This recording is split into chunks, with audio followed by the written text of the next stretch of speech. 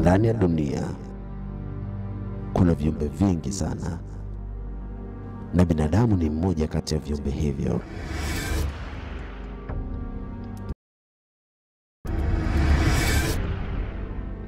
Lakini vyote hivi viliumbwa kwa makusudio maalum.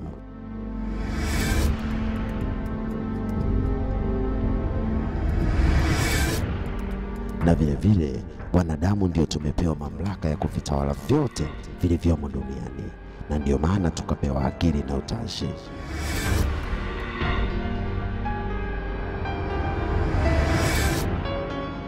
Lakini pamoja na kupewa vyote hivyo, kuna baadhi ya vitu hatukupewa.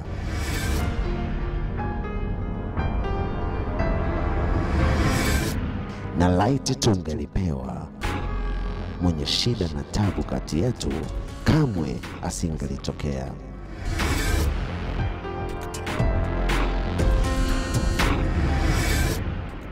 Lakini kwa bahati mbaya, hatuna japo mamlaka ya kuigeuza mbili kuwa moja.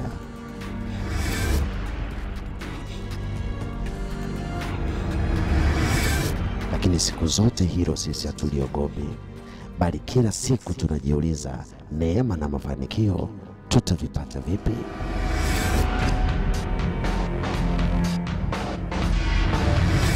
Lakini sote tunatambua kwamba wapo wengi sana waliopata mafanikio kwa njia nyepesi kabisa.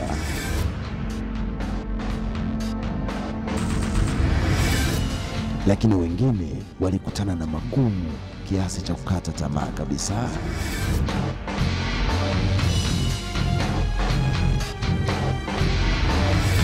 Lakini matokeo ya kukata tamaa ni kukosa utakacho,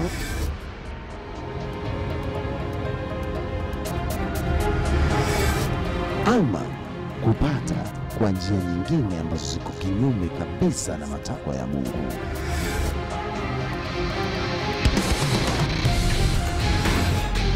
Lakini hayo yote hutokea baada ya imani kupotea na kudhani kwamba Mungu hayupo tena, na hivyo si vibaya kukosea.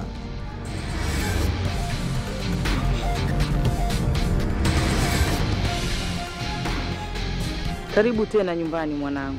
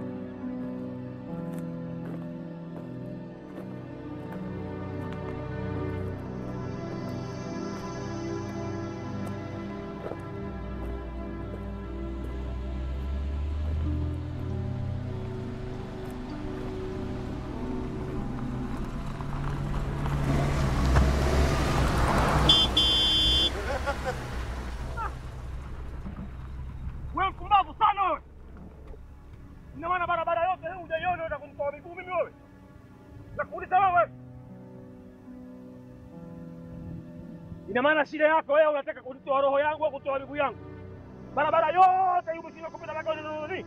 Naongea nawe. Mimi hapa kijijini wananitambua sana. Wewe nikuoneshe, shuka basi nikuoneshe. Shuka basi nikuoneshe nakwambia. Au kwa sababu nyinyi mna magari, mna maisha mazuri, mnatembelea hapa. Maana shuka. Fungua mlango wako nakwambia. Nimesema fungua mlango. Wewe. Usijifanye sana. Nimesema fungua mlango.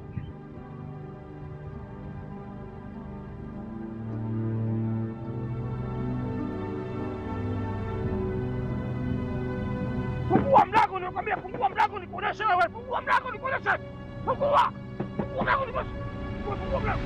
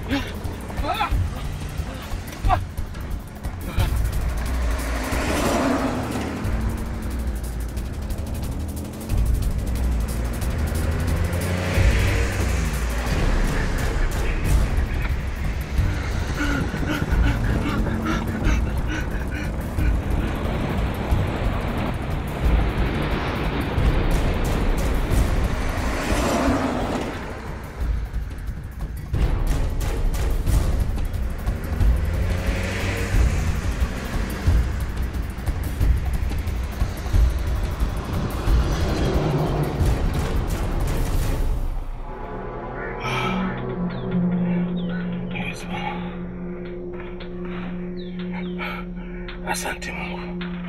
Asante.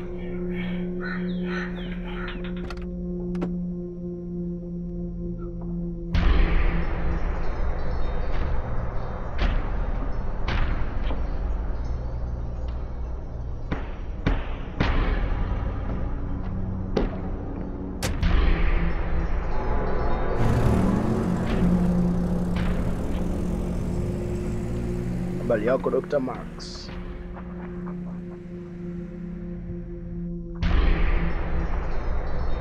Huyu ni nani? Usiogope. Usisogele. Usisogele, ninakuuliza wewe ni nani? Nifuate ndani.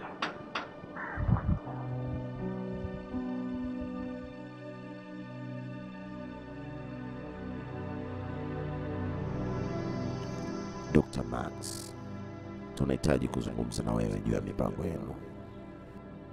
Sijawahi kuwa na mpango wa aina yoyote na baba yako wala mkataba wa aina yoyote. Mimi sijui hizo taarifa. Hebu niachieni. Niachieni bwana. Dr. Max, tuzungumze kistaarabu. Ustaarabu gani unautaka wewe? Msilete. Unataka kumchana. Potelea mbali. Mwache. Naomba mnirudishe nyumbani.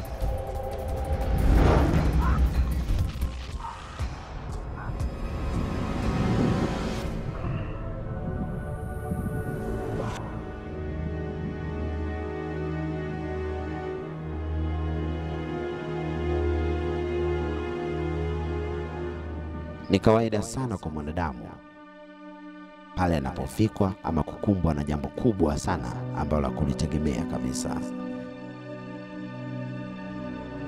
Mara nyingi hutamani kuiona jana inakuwa leo ama leo inakuwa kesho, ili tu asifikwe na aliyomkumba leo.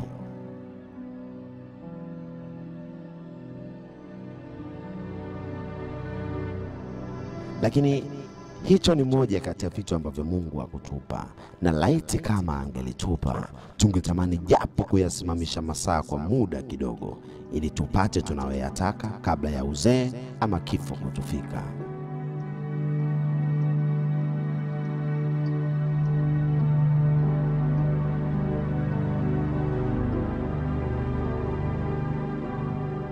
Lakini hatuna la kufanya, kwa maana kushindana na hali hiyo ni sawa na kuupiga teke upepo ili uangushe, jambo ambalo haliwezekani kabisa.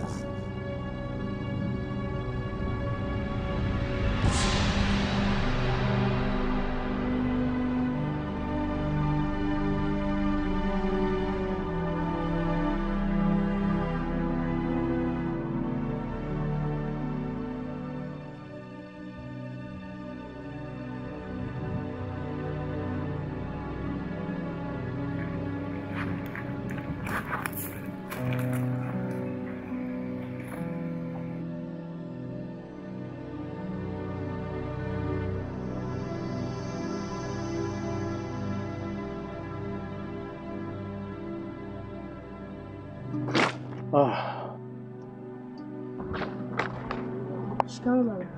Marhaba mwanangu.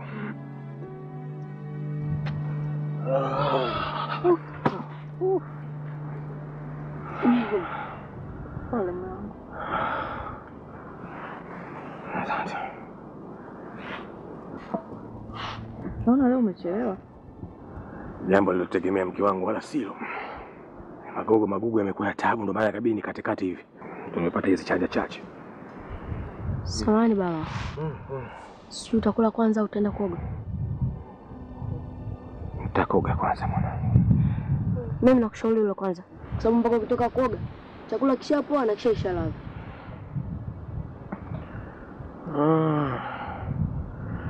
Ila changanua mwenyewe. Chuma. Na mama. Babako amechoka. Sawa. Mwache basi apumzike kidogo. Hakuna tatizo mama. Ila mimi nilikuwa nafikiri kwa muda wote baba alikuwa shamba, hakukuwa na mtu wa kuongea naye. Inaonekana atakuwa amechoka kukaa kimya. Ila samani kama nitakuwa nimekukera baba. Ngani kwanza mwanangu.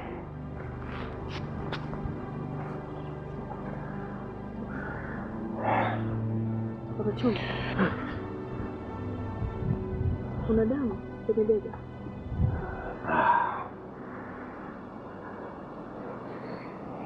Umefanya nini hapa? Mabondi yana nia ya mke wangu, yana nia ya mkorosho mabondi.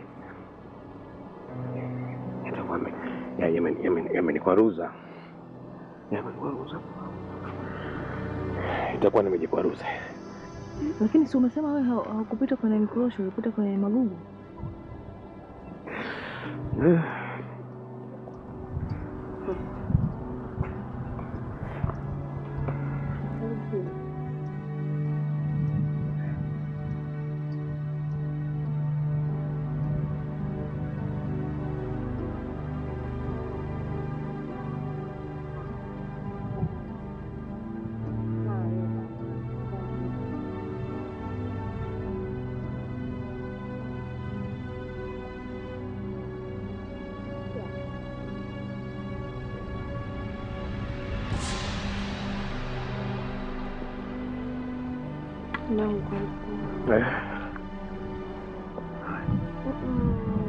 Mungu kwanza. Baba.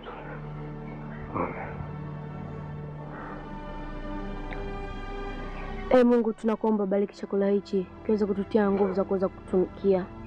Mungu tunakuomba utujalie neema na baraka ambazo unatujalia kila siku tangu uliposhuka kwenye uso wa dunia. Kwa baraka zako na neema zako nashukuru kwa kusema amen.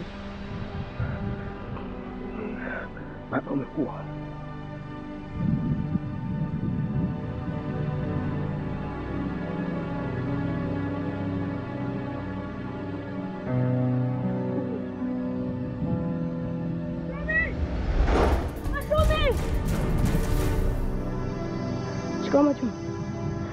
Shikamoo Chuma.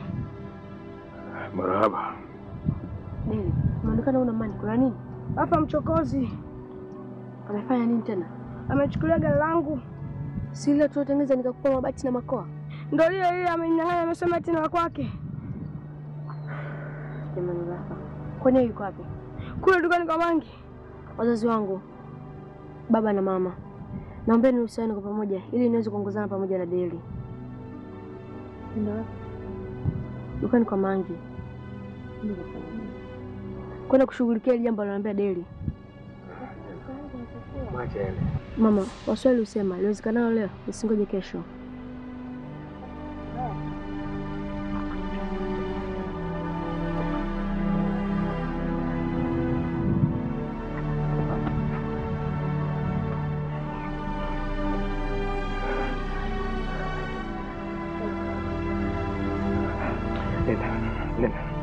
Nenda.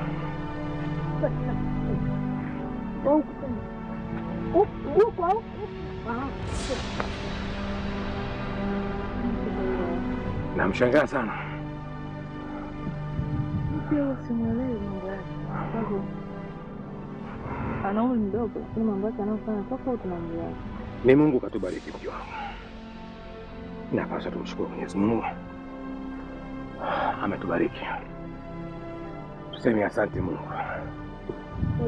Tunapaswa kushukuru. Kabisa.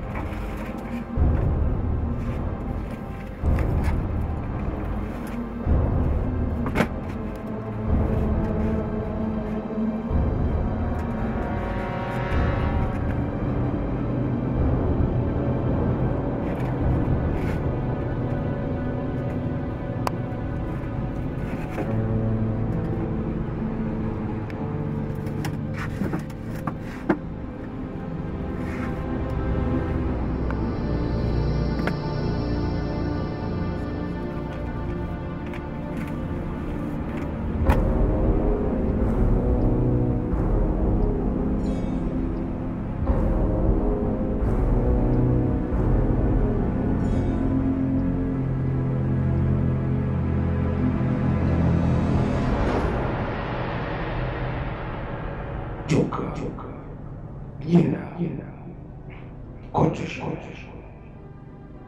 Anasema tusiwe na wasiwasi, utakuwa unatuongoza njia zote za kupita na kufanya yote masharti yao, ila tusikiuke masharti yao.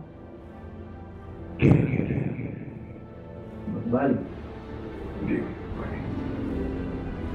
kuja.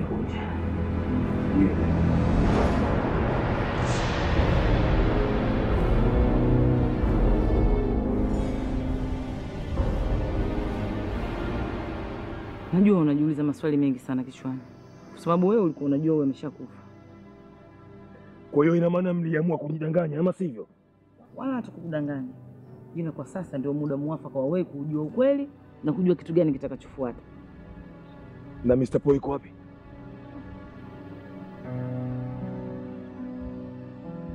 Mr. Poi alifariki miaka 2 iliyopita. Dr. Max, tunahitaji kuzungumza na wewe juu ya mipango yenu. Mipango gani hiyo? Umesahau kwamba wewe na baba yangu Mr. Paul mliwahi kuitimiza hatua moja ya kwanza. Sasa huu ni muda mwafaka wa kutimiza hatua ya pili. Sijawahi kuwa na mpango wa aina yoyote na baba yako wala mkataba wa aina yoyote. Mimi sijui hizo taarifa. Hebu niachieni. Niachieni bwana. Dr. Max, tuzungumze kistaarabu. Ustaarabu gani unautaka wewe? Msilete. Unataka kuchana potelea mbali. Mwache. Naomba mnirudishe nyumbani.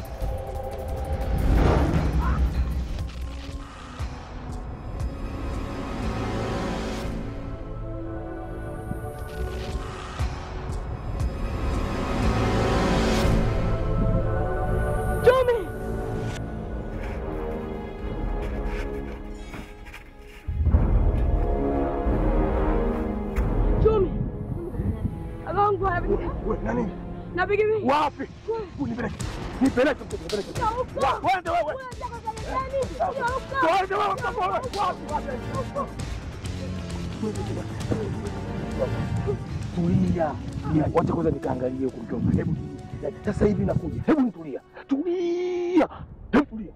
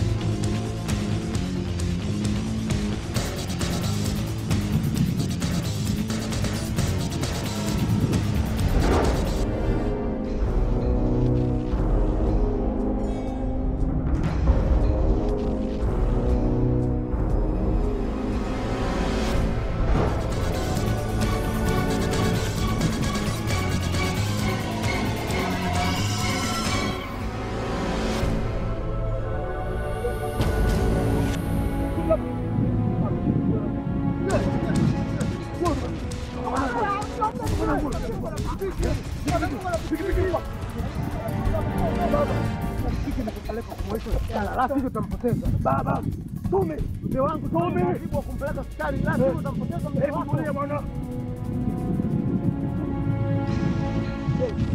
Tutamuje baba. Tutamwaje hospitali? Sawa. Achana na mambo kwa hili. Potelea mbali, ni wa kwako, ni wa kwako. Tupeleke mwenyewe. Hebu toka.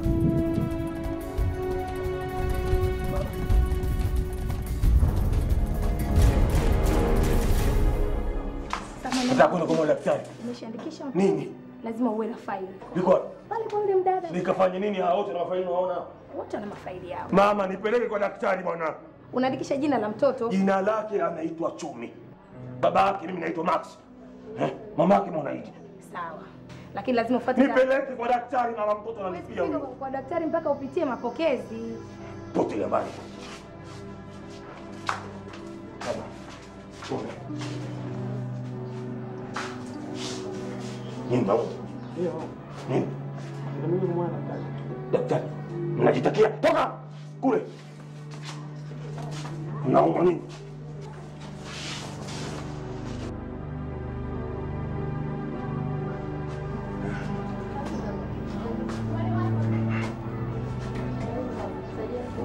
Nataka kusaidiwa kitu gani? Mimi nakukuta kwa daktari, angalia hali ya mtoto wangu pale. Niandike mimi au uandike wewe?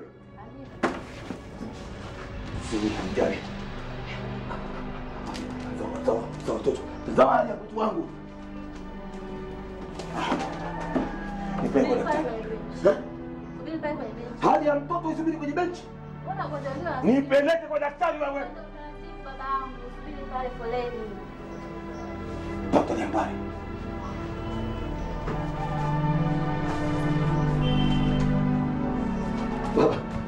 Baba. Bora. Unaumwa? Nini? Malaria. Ulikuwa huna licha darua. Na unaumwa nini? Tumbo. Ya kujitakia haya. Maume kama hivi.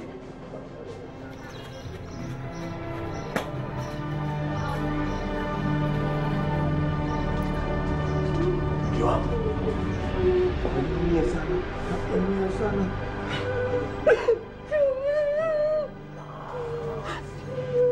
Naumia kidogo tu. Hazi tunamwona daktari.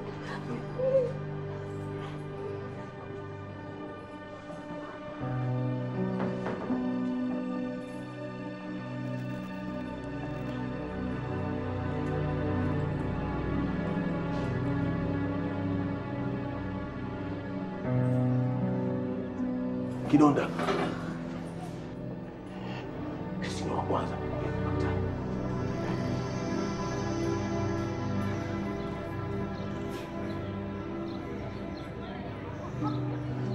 Sisi tunaanza mwanzo kwa sababu hali ya kutojua. Ngoja ofisi. Anatoka. Nadhani nitarudi baada ya masaa kama mawili, okay? Hivyo wale wagonjwa wote waambiwa nisubiri. Sawa?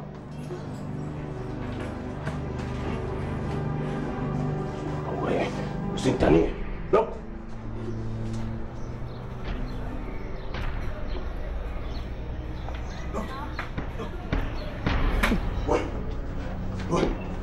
Daktari kwa.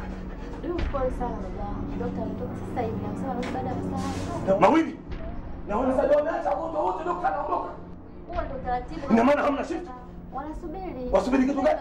Masaa wiki. Ina maana mtoto wangu afariki? Na kwa babangu kaa. Mtoto wangu afe? Kaa pale babangu, subiri daktari. Tauli sasa hivi. Wewe baba sikona pesa yako. Wewe baba sisi.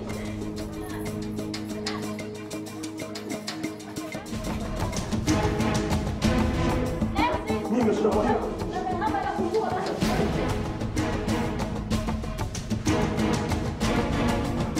Nashinda kuzuia hapo.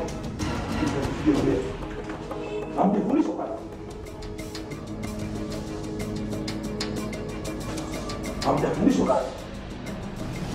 Usishike. Usishike.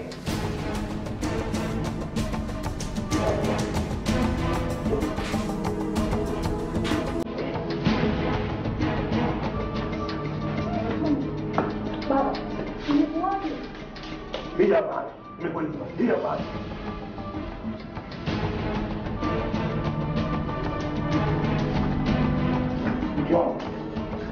Kaa pale, nitamtibia mwenyewe.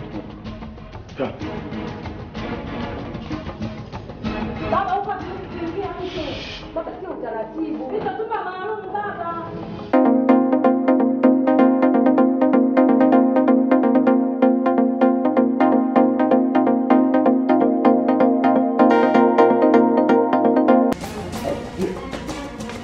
Wageze. Sababisha vizuri. Tamuumiza mkono.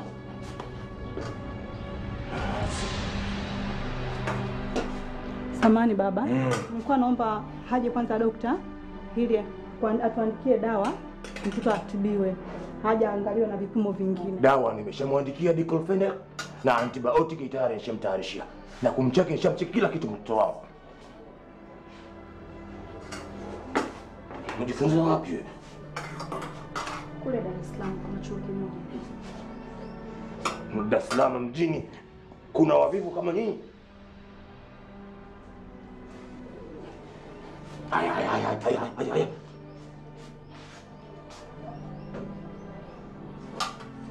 Toka. Nini? Samahani baba. Huyo mtoto hali yake sielewi. Mimi naielewa. Samahani babangu, naomba unisamehe. Tumsubiria daktari aje, afike akuandikie faili. Hapa huwa hatulazi wagonjwa. Kwa hiyo akisha kuandikia faili, ili mtoto akalazwe kwenye hospitali ya rufaa. Nisubiri huyo daktari ambaye anataka kuua watu hapa. Nitamlaza mwenyewe. Potelea mbali. Potelea mbali. Unasoma Dar es Salaam. Baba Chuma. Hivi ni kwa nini mama kumleta mtoto nyumbani? Usi kama atapata matatizo zaidi kwa kukosa matibabu sahihi. Hivi mke wangu ulitaka mimi nifanyeje? Wakati umeona uzembe waliofanya wale ndugu zetu pale hospitalini. Kweli Max, kama mimi naweza nikaruhusu mtoto wangu kwa hali hii, nitahakikisha mtoto wangu mimi nitamtibu hapa nyumbani na si vinginevyo. Uwezo gani ambao uko nao wa kuweza kumtibu mtoto? Hauna ujuzi hata mmoja wa daktari ambao unaweza kumsaidia huyu mtoto akainuka palipolala.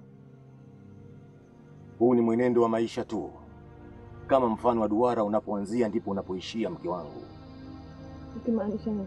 Mimi Max sitoweza kukubali mtoto wangu atibiwe pale.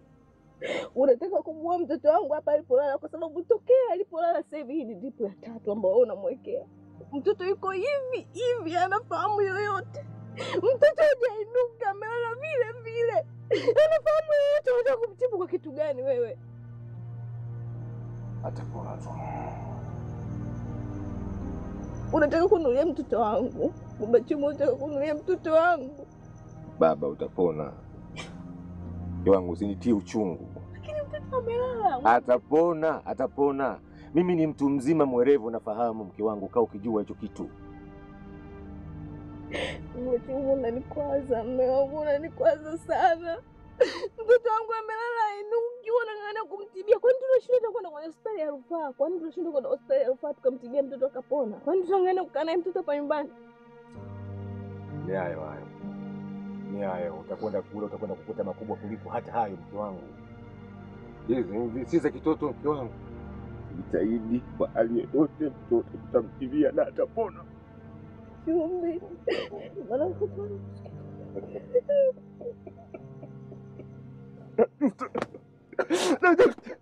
Unajuta kitu gani? Kitu gani unachokijuta? Unajuta kuja kumwona mtoto wako akifa kuna mtizama.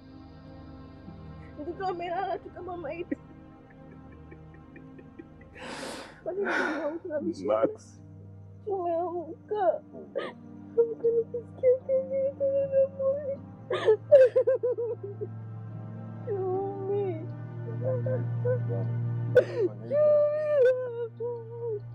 Chumi mwanangu.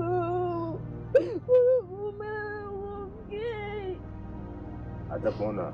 Atakuwa sawa. Atapona sawa.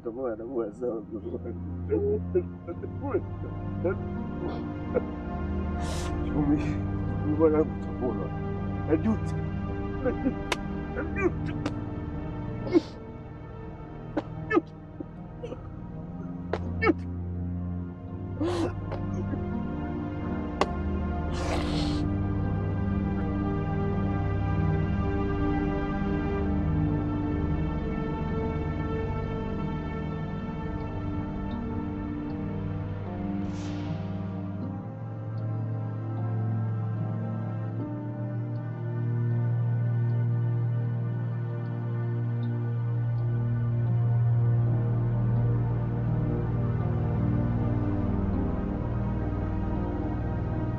Dr. Max. Wewe kijana, nimeshakwambia usifuatilie. Sio kirahisi kama unavyofikiria Dr. Max. Dr. Max, mimi sikulazimishi ufanye haya ninayoyataka, bali niko hapa kwa ajili ya kukumbusha juu ya makubaliano uliyowahi kuyafanya wewe na baba yangu miaka 10 iliyopita. Huyo baba yako tayari mambo haya toka hajafa mimi nilikuwa nishakataa. Na nimeshamwambia kwamba hizo biashara zake mimi sizihitaji tena. Na nikamwambia lolote atakalolifanya mimi sihusiki kwa jambo lolote. Asinihusishe mimi kwa jambo lolote. Kwa jambo lolote. Dr. Max, uliona wapi mkataba unavunjwa kwa maneno na aliyakuwa hatua kuu ya kwanza ameshatimiza? Unavyozungumza kwamba ni hatua ya pili ama ni hatua nyingine, mimi nilishamkatalia baba yako kabla hata hiyo hatua nyingine haijafikiriwa kama itakuja.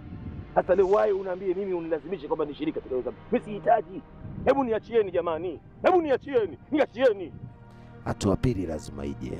Sababu mlishaweka makubaliano kati yako wewe na baba yangu kuwa hatua kuu ziko mbili.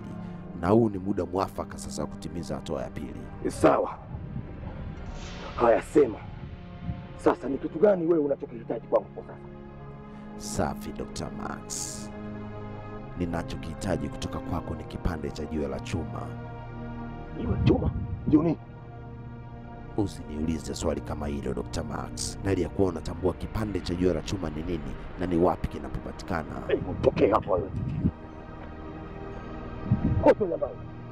Angalia isije kugharimu Dr. Max. Kote habari.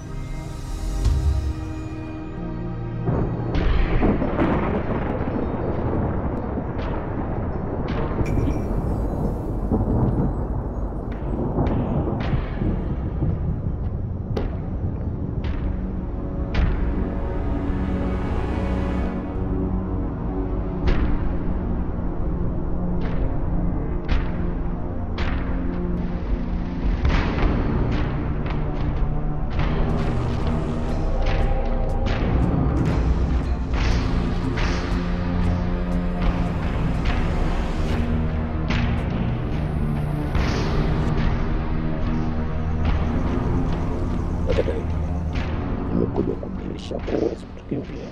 Inakubidi ufanye vile tunavyohitaji sisi.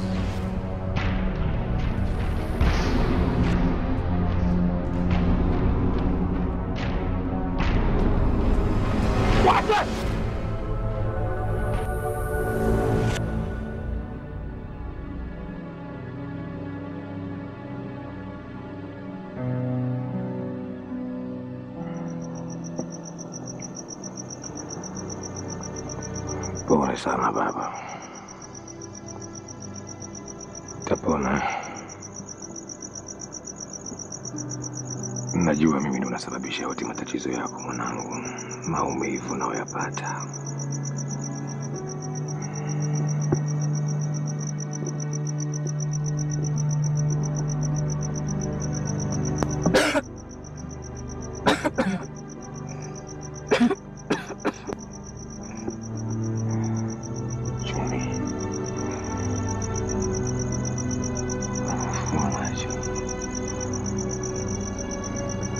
Asante Mungu. Mama Chumi. Chumi kafungua macho. Leo kafungua macho Chumi.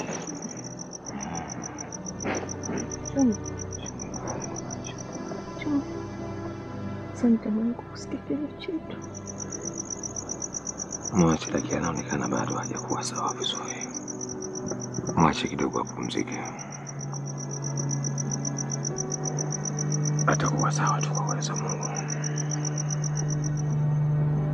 Mwache wangu. Atakuwa sawa. Mungu lakini sina amani. Kuna mashaka na leo mtoto. Sina amani. Ni kumwamini tu Mungu, atakuwa sawa tu. Sina amani kama mtoto wangu atapona mara. Hiyo yote ni kazi ya Mungu. Na ni majaribu tu ya dunia, atakuwa sawa. Tuzidi kumwombea tu dua kwa Mungu.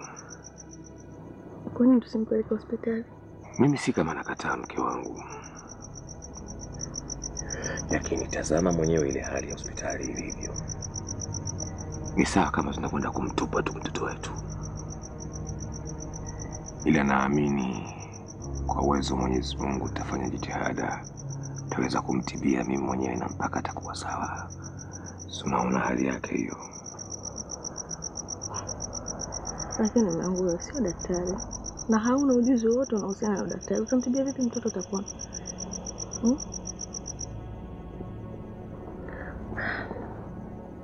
Questo è per spero. Pesa ndio kitu kikubwa sana. Nimesukua hivi mke wangu. Lakini tutajitahidi na mtoto kuwa sawa tu mke wangu.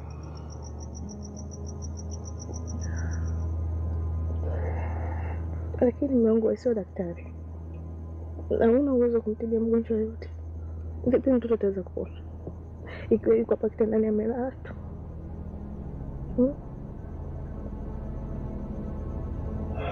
Unajua mke wangu, ni kipindi kirefu nilikuwa nimekuficha sana. Ni mumeo ni daktari.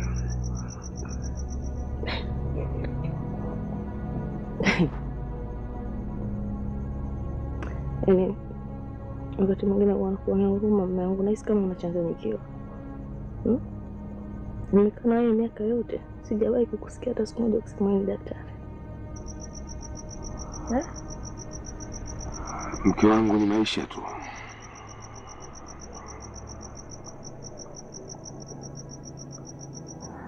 Mimi naitwa Dr. Max. Dr. Max wewe, ambaye mimi mke wako umeishi miaka yote, sijui kama wewe ni Dr. Max. Alafu hicho ni cha kwanza, cha pili tunakaa katika mazingira magumu kama hivi ikiwa ni daktari. Kwa nini unapenda kufanya kama mtoto? Tunaishi kwenye maisha ya shida. Kuna hospitali kibao ziko hapa kijijini. Kwa nini usingeenda kuomba hata kazi ili maisha yetu yakabadilika? Unaniambia wewe daktari. Kwa nini unapenda kufanya mimi kama mtoto mdogo? Nani ambaye anapenda umaskini au nani anapenda maisha haya? Ikiwa wewe ni daktari. Amini hilo mke wangu. Mimi sikuwa na maisha haya.